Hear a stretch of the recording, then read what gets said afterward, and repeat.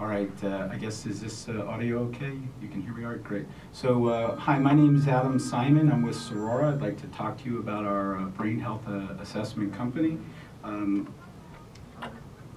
As the former captain of my football and lacrosse teams, as a father of two teenage boy athletes, as a former biomarker expert in a large pharmaceutical company, it became clear that brain health assessment in general and concussion detection technology in particular was very much lacking. So at Cerora, what we're trying to do is move from a subjective clinical impression to an objective biosensor-based brain health assessment.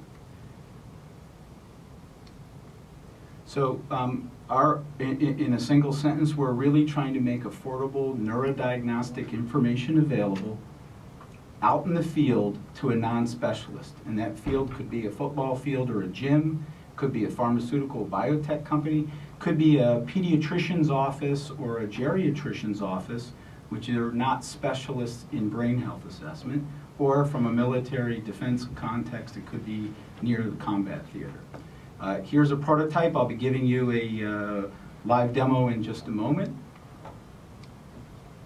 So we have a deep team with a lot of neuroscience and clinical expertise, as well as business and marketing.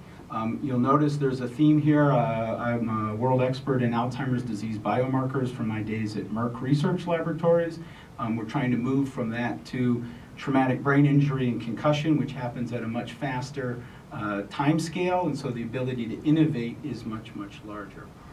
We got into the GE Startup Health 3-year entrepreneurship program, and we have funding from Ben Franklin Technology Partners of the Northeast Pennsylvania, as well as a seed round from a bunch of angel investors in the early half of the year, and we're now going out to raise a Series A round that we'll talk about shortly.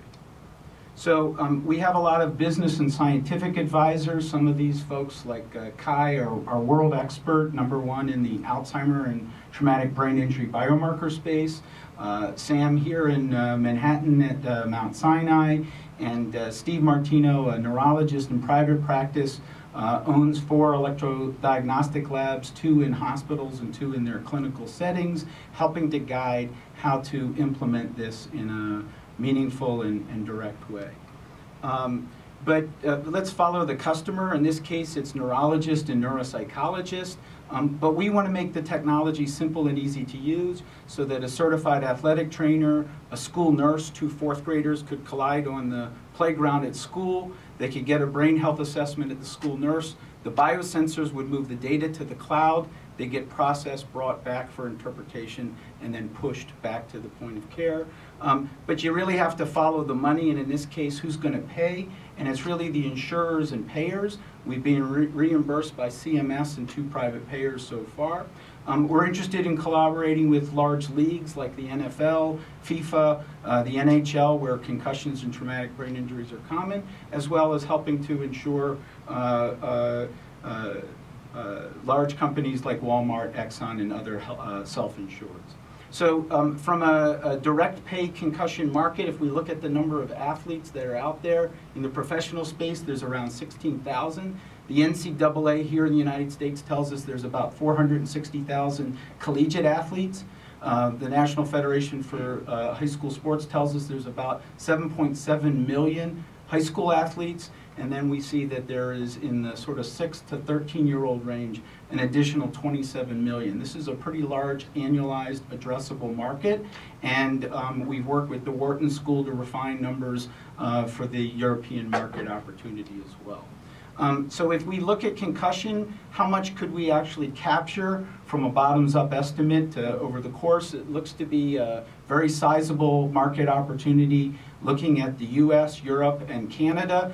We also have opportunities in Asia, South America, and other spaces as well.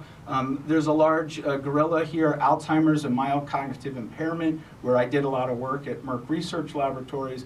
The challenge there is that that's a very slow neurodegenerative process, not the best place to go first if we want to move fast and innovate. Still an opportunity, but we've deprioritized that to second or third.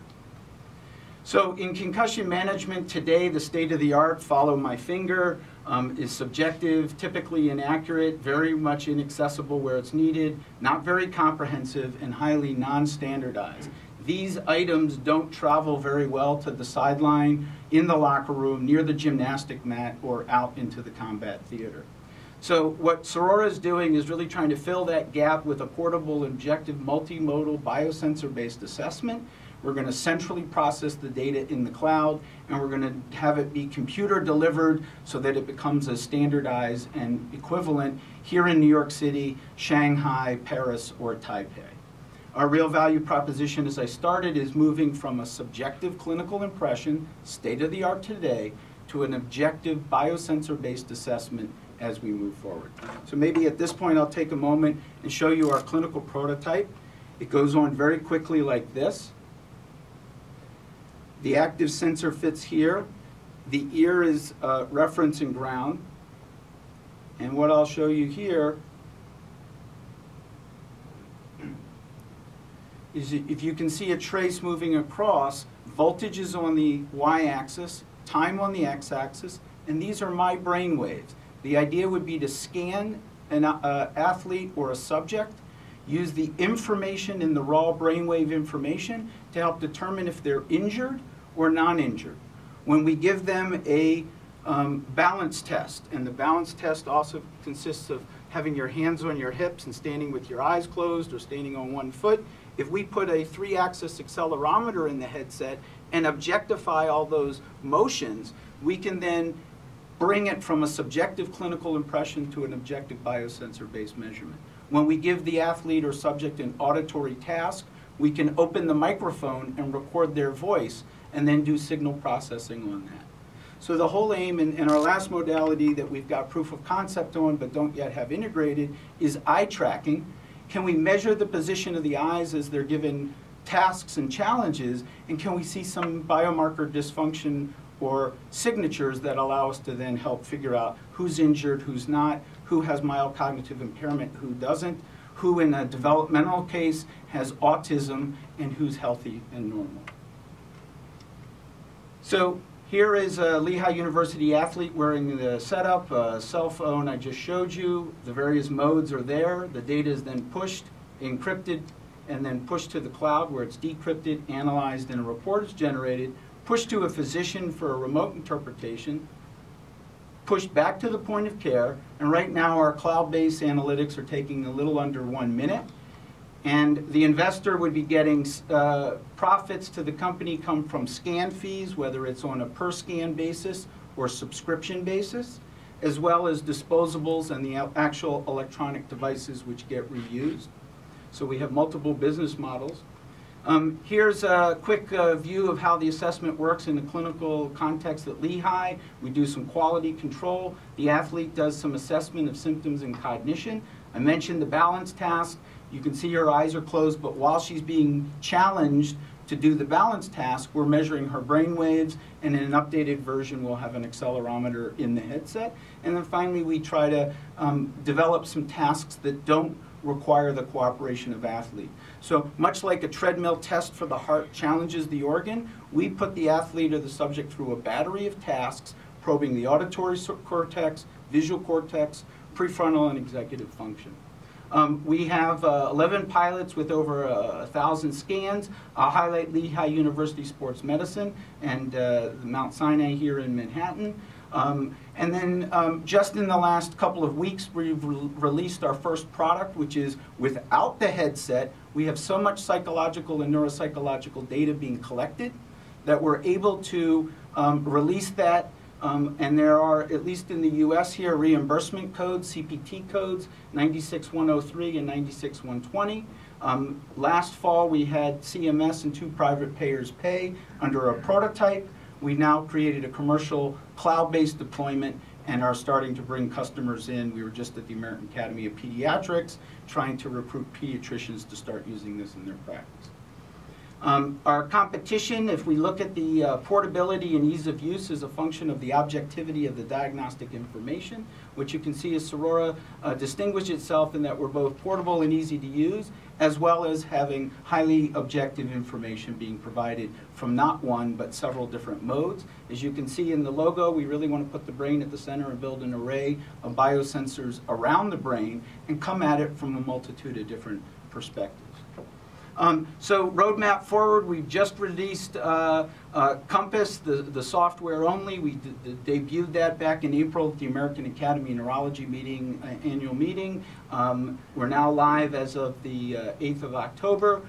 We're going for a 510K clearance and a CE mark on an improvement to the biosensor that you see here. And then once we're able to do that, we'll be able to have a brain monitoring service, as well as there's application in workers' compensation, where we can try to tell if somebody is telling the truth with a soft tissue injury or a head injury. And so we're exploring that. And then finally, some pro forma statements here. We've been bootstrapping until the last year or so, started bringing outside investors. About $800,000 has been raised, and we're now going out for our Series A to raise roughly $8 million to conduct the clinical investigations and do a much more extensive market launch, not only here in the US, but after CE mark into the European market. I will then just speak to the capitalization strategy. We've had a pre-seed round. In the last 6 months, we've had $750,000 as shown here, and now we're really beginning to try to raise additional capital for that market expansion and in the anticipation of both the 510K clearance for mid-year next year, as well as the CE mark. And with that, I thank you for your attention and would be happy to answer any questions you may have about Cerora and our approach. Thank you. Yes, sir. Could you maybe give some rough ideas? Yeah, absolutely. So we're going through to be a medical device, and so the folks that are going to be able to collect the data have to be some form of a licensed affiliated healthcare professional.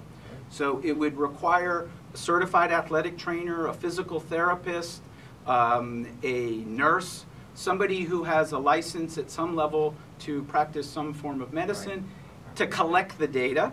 Okay, that ensures the integrity of the collection process. If it's through a doctor's office, it might be on a per scan basis, it might cost $200 or $300. If it's to ensure coverage over a club team at your hockey rink, if there are 50 athletes, it may be that they buy into a subscription model of $10 a month per athlete to go through the set of scans over the course of a 6-month season, let's say. Okay, and so we would be only able in the beginning years to work with affiliated healthcare professionals. If the rink had one, then we could probably find an installation in that facility. If they did not, we'd need them to go to a minute clinic at a pharmacy. Just give me some numbers. Yep. Some idea of what this is going to cost.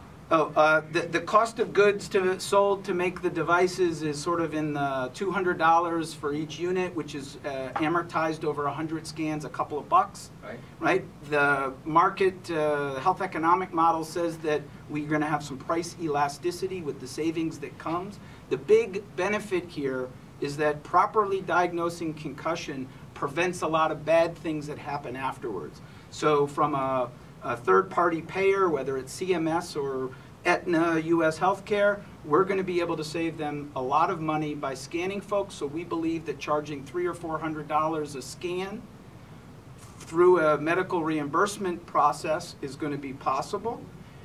If we're now talking about the sort of baselining and others, the bar there will probably be more to have a very affordable $20 baseline that we don't analyze, but we hold in the database. And then if there's a putative concussion, then we follow up with additional scans in the subscription model.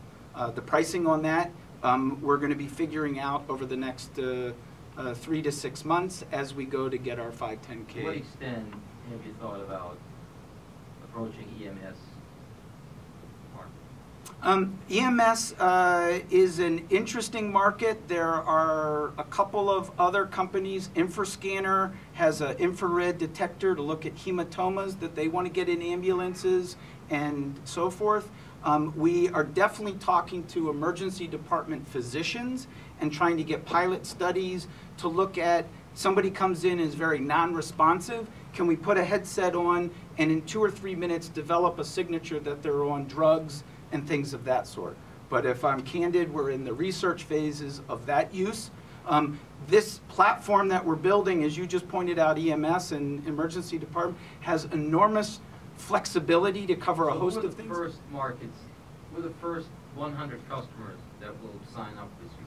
Who are they? With the software-only product, they're going to be neurologists, neuropsychologists, and sports medicines groups that are working with colleges and high school athletes. Okay, that's the initial, and then pediatricians turn out to be a very underserved population of physician. Also underpaid. I can agree with that as well. And we were just out at the American Academy of Pediatrics annual meeting in San Diego and had a very, very warm response to the approach we're taking, because we're now starting to empower them into helping to figure out what this 13-year-old or 8-year-old looks like without having to refer them to a specialist, keeping them in their local practice, letting the biosensors make objective measurements, and then letting that be an adjunct to their best clinical impression. Okay. Can this help, I'm sorry, can this help monitor seizures? Like, there is a kids who have to have 48 hours AEG and it's pain in the neck to put them to the hospital and wait there. Absolutely. So when we get this through the 510K, we probably are going to have a second lead for exactly that reason, because our neurologists tell us that seizure monitoring is the most common use for EEG. Typical practice is you come in and you spend a half hour getting a 20-lead system with a little jock strap under the neck and this and that, and they record you for 20 minutes. What's the probability you're going to have a seizure in the 20 minutes you're actually hooked up to the instrument? Very low. So then you go home and they want you to come back and do a 2-day ambulatory EEG. Well, the neurologists that we work with tell us that folks don't like to come in and have this done, and who wants to go shopping at your local supermarket with all this stuff around you? People come in on Friday, they go home and turtle for the weekend, they don't interact with society, and then they bring the recorder back in Monday morning and say, okay, did I have any seizure? Well, they often don't. They're missing a lot of information. So our belief is that if we can build this into a baseball cap or a fedora, or I know my wife would never wear a form factor that looked like that, so for a woman, a more feminine floppy sort of hat, to make it more hidden but acceptable. If we can show comparable performance but much higher patient acceptability, so that people can walk around in the mall, they can drive around and experience things, have Bluetooth go to their smartphone, or if they don't have one, they can be administered a recording device for the 2 or 3 days. We think there is a huge opportunity in meeting that need, but if I'm candid, that need is a small opportunity relative to concussion that's believed to be 3.8 million events each year here in the United States, or you know, and that's an underestimate and so forth. So you're absolutely right, and we are looking to that as the CPT code that already exists that we could try to take advantage of from a business perspective once we get through the 510K clearance. What is your burn rate? Our burn rate right now is about $35,000 a month, and we've you know, only just raised the $750,000, and so I have my foot moving from the bootstrapping of up through last year to beginning to press on the accelerator, and I'm waiting to line up the next round of capital before hitting the gas completely, so that we have enough runway to finance the next round. Other questions, please?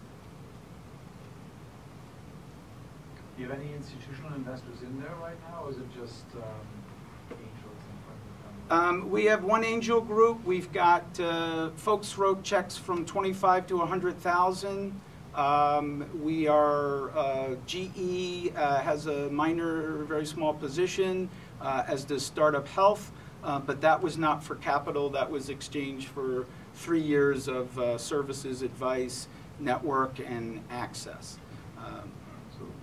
So your seed round was at what valuation? It was a convertible note that pushed that question downfield. The Series A will be a priced equity round. Well, we'll have a take it on the convertible note. There was a cap. There was a $6 million cap. What is your thinking on the price round?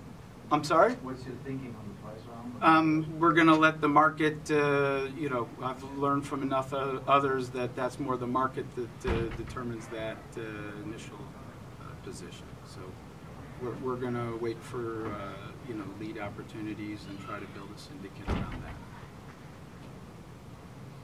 Other questions, please? All right. Thank you all very much.